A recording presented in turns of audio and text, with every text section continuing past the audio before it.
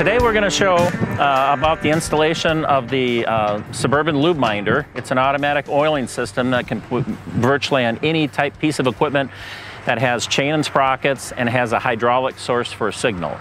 So on this particular machine right here, this is a round baler, we're going to try to find the best place to put the tank, the reservoir tank that we're going to hold the oil and mount the oiler pump. So kind of determine that the oiler pump, if it sits right here, and if we put the tank and mount it right here, that would be the most convenient for being able to fill that tank. So we're going to go ahead and try to mount this oiler tank.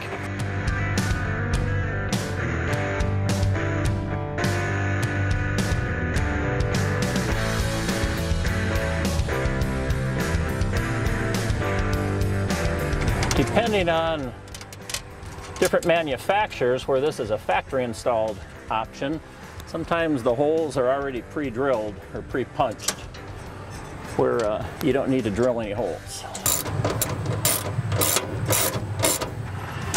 All right, so the tank is mounted there. Now we've determined the pump is going to probably mount right in here for the easiest way to mount this pump right here. And we're going to run a piece of tubing from the tank down to the pump once we get it installed. So what we're going to do now is we're going to mark where our holes need to be.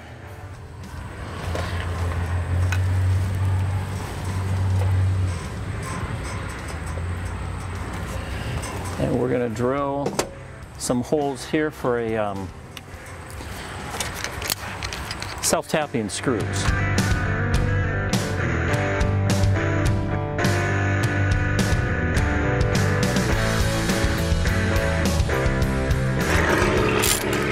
So these screws are self-tapping and self-locking. So once they get snug, they don't have to be super tight, they just need to be snug and they will not back out. That bracket's nice and solid. I'm going to leave the pump loose for right now, but I'm going to position it. Where if you see there's this opening right here, there's a hydraulic hose that's going to come into here. And that's going to route back to a cylinder on this machine that'll actuate the pump when the machine is in cycle. So I'm not going to totally tighten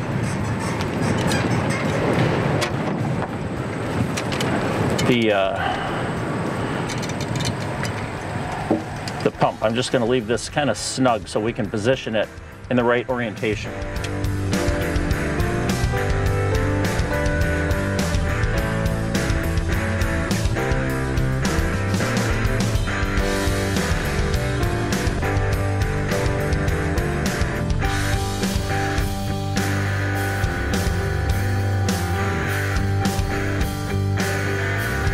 Okay, so basically we have the pump mounted, we have the reservoir tank, and we have the tube connecting it mounted.